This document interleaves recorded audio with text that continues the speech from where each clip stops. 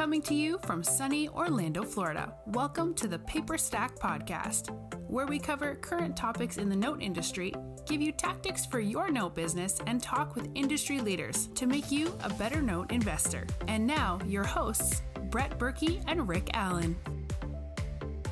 Welcome to another episode of the Paperstac podcast. I am Brett Burky, and this is Rick Allen here. That's the name they gave me. That's right. We are back. We had to take a week off. We are doing some moving around. Moving the studio. We are moving to a bigger location. Bigger, better. Yeah, own parking lot type stuff. High tech. Yeah. We're all grown up. Yeah, some new eating places, which is going to be fun because we've eaten everything around here. So looking forward to have a whole new place to eat and a whole new side of the street. And so that's why we missed last week. Sorry if you were waiting for it, but we are going to be trying to be consistent from here on out. Hopefully we won't miss any more. But so that's pretty much that. What else is going on? It's super cold here in Florida. Oh I know. gosh. Sorry. I know everyone's for Florida. It's cold because I don't have long johns and I don't have thick socks. And this last week I decided to. What's funny is he needs long johns because it's going to be like in the 30s. I just know what long johns are like as like long underwear or something. But yeah, I haven't. No. Yeah, that's exactly what they are. Yeah. But Thermals. Some people call them thermals. Thermals. Yeah. Like an idiot this last week, I decided, hey, it's not as hot. I'm going to go ahead and I got one of those new smart thermostats. And so I was like, I'm going to change it. And so I took it off the wall in the thermostat, but it's a bigger hole. So I had to patch it and I'm doing all this stuff. And then finally I get around to installing the new one and it didn't work. Mr. Low part. There's no heat in the house. And so I'm like, oh crap. And my wife just for the time being put the old one back on. I was like, yeah, threw it out. Trash day was yesterday. It's in the trash can. So we were walking around with like sweatshirts and with bath robes, drinking hot tea. I had my hands over the stove, just heat my hands. But I had to eventually have one of my buddies come out. And it wasn't me this time. It was the actual thermostat was faulty. I'm going with that. That's what it was. But Rick, this week we're talking about something that came up in a group I'm a part of called Wealth Without Wall Street, where there's different ideas that are floating around and people talk about short-term rentals, talk about fix and flips, whatever, all these different strategies. And of course I talk about notes. And so there's a couple of people in there that are intrigued and they're like, I'm already in real estate. They're probably hearing the same things where you started, like tired of the fix and flip. I want to have something, I want something a little bit more passive. And they're like, how did I transition from? And I was like, I didn't transition. Rick did though. I made the jump. Rick made the jump. So really what we're doing here is we're going to start a small series this next upcoming couple weeks. So if you haven't subscribed, be sure to subscribe because each week we'll be putting out a new episode about the transition. The transition from real estate to mortgage notes. Yep. Why to do it, how to do it, and why now is the time to do it, really. It's a fantastic investment class. If you're investing in real estate right now, you have such a head start. Not that you can't start from scratch, but if you've been investing in real estate, it's an easy transition. And we're going to talk a little bit about why. But before we do that, we've got a sponsor for today's podcast. That's right. And what better way to segue into this is it's the DME Expo, where you can go learn all about mortgage notes. And we've got a little something to play for you here from the DME, talking a little bit about the Expo. Over the last year and a half, low interest rates and trillions of dollars in government support has fueled record home price growth, the highest stock market in history, and inflation rates higher than we've seen in decades. But as history shows us, what goes up also comes down. Clark Street Capital, one of the leading loan investment firms, recently said they believe the credit picture for banks is not as pristine as the numbers suggest. As they put it, excessive stimulus has a way of covering up problems. 2022 is shaping up to be the year this all unfolds, which is why on March 10th and 11th, 2022, over 175 investors, private lenders, and industry experts will be meeting in St. Petersburg, Florida to network and learn at one of the top note investing conferences of the year, the Diversified Mortgage Expo, or the DME. This 2-day event will have speakers like industry expert Marina Walsh, the Vice President of Analytics at the Mortgage Bankers Association, and over a dozen experienced hedge fund managers and investors who collectively have managed billions of dollars worth of mortgage notes over the last decade. Whether you invest in performing loans, non-performing loans, first or seconds, a massive opportunity is coming, and the Diversified Mortgage Expo can help you prepare to profit. To learn more about the event or register, visit diversifiedmortgageexpo.com. Again, to register or learn more about the DME, Visit diversifiedmortgageexpo.com. And we're back. The expo. Hope to see you there. I'll be there. Brett will be there. It's going to be cool. Up on stage speaking about sourcing inventory with somebody from Chaz Gwynn from Revolve Capital. I'll be at the booth handing out tote bags. Yeah, come by and get yourself a tote bag. Yeah, it's going to be cool because I'm excited. There's a lot of people I know online that I just know online. I know their profile pic. I don't really know what they look like day to day, but this time I've talked to them like, yeah, we're all going to Distressed Mortgage Expo, and it's in St. Pete.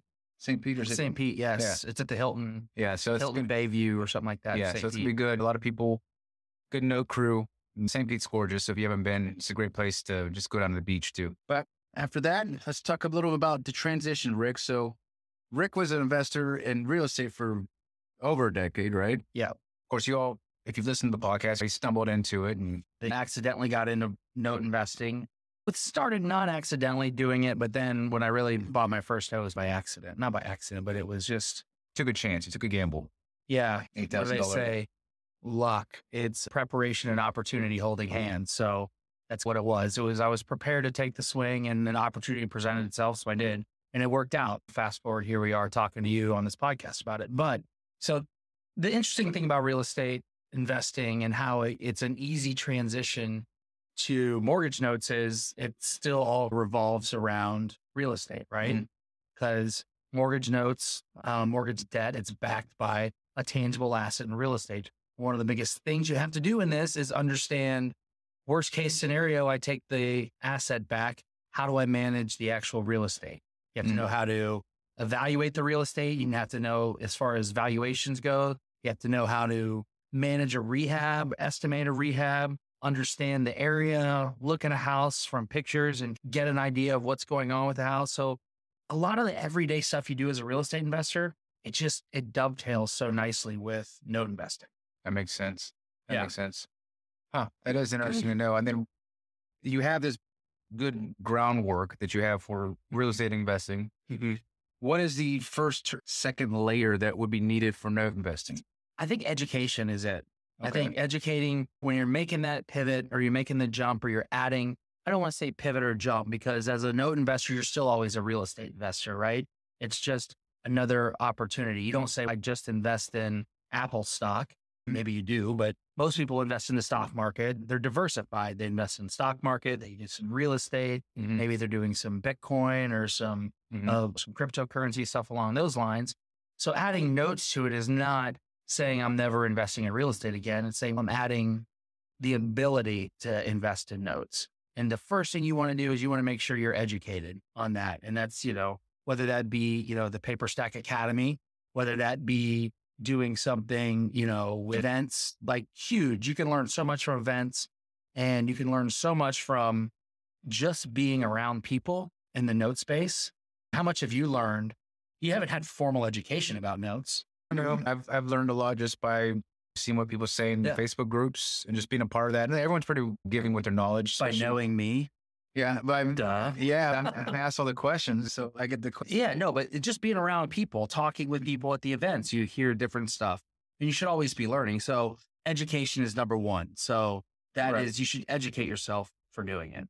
But yeah, also the really cool thing is that if you are in real estate, the idea of how you evaluate a note always usually pulls back to value, right? You're always planning for the worst. And as a real estate agent or an investor, how to understand the value of the house, what it's going to be for rehabs, with the ARVs and all those things like that. What's the loan to value? What's your investment to value? The ARV, after repair value, all those things. After repair value doesn't really, that always raises a red flag because I think wholesaler, they talk about ARV, but it's something you calculate in there for sure. If you're looking at a house and you say, okay, what is this house worth right now in its current condition?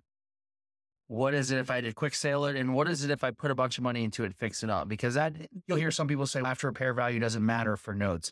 It does matter for notes if you have to take the house back. Right. Because you want to know what's the house worth.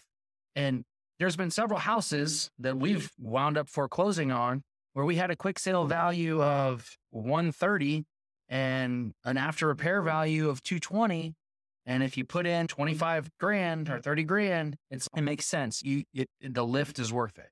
Now, sometimes the lift isn't worth it, but that's why having that real estate background is so valuable because you're used to those numbers. You're used to looking at something and saying, is this a paint and carpet deal or is this a whole new kitchen, new bathroom? We're going to do that. And you can then, you have that experience of running multiple different rehab scenarios. Because I'll tell you this, paint and carpet is much easier and quicker than opening up walls once you start opening up walls. He liked to say that. It's shit hits the fan. Yeah, no, that's interesting. So yeah, throughout this series, we're going to want to keep these short and concise. Short and sweet. We're going to talk about them. Yeah, we're going to try to go 10 minutes in each video. So the first one is just showing you what else you need to know. So in the next couple of videos, we're going to talk about what are the next layers of due diligence you probably would need to know. Yep. So you understand how to run values. You understand how to do, if you need to repair, whatever, what it's going to be worth as a real estate investor. In our next episode, we're going to talk about the things you need to know as due diligence on the borrower. Running due diligence on the borrower. There's definitely a lot we're going to cover in the next episode, and especially like why now? Why now? That's important. Why now? Mm-hmm. The next episode, I'm going to tell you why now is the time to start investing or to make that transition. And believe me, it's a global thing that's coming right now. So you want to have this bullet in your gun. That's right. But yeah, so we're going to leave it here. If you have not subscribed and you've just first time seeing this or hearing it, please subscribe because you don't want to miss this series. And we look forward to seeing you next week. Stay warm out there and we'll talk to you soon. See ya.